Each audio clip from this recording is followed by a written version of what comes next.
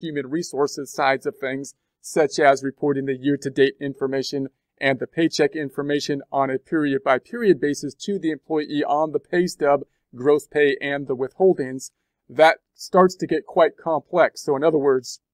payroll in and of itself,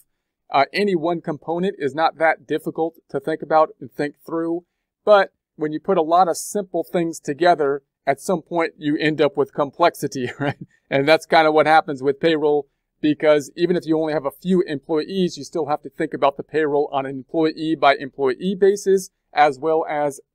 on a complete or total basis for all of the payroll, and think about it in terms of a paycheck-by-paycheck basis, as well as a year-to-date basis for both the employee and by employee and the total. And then you've got the federal income taxes, which includes FIT, Social Security, Medicare, federal unemployment tax. You've got the state taxes, which will differ from state to state. So that means more complexity oftentimes, because now you don't have the uniformity across the full United States. And then you could have other benefits like a 401k plans and the health insurance and so forth, adding more complexity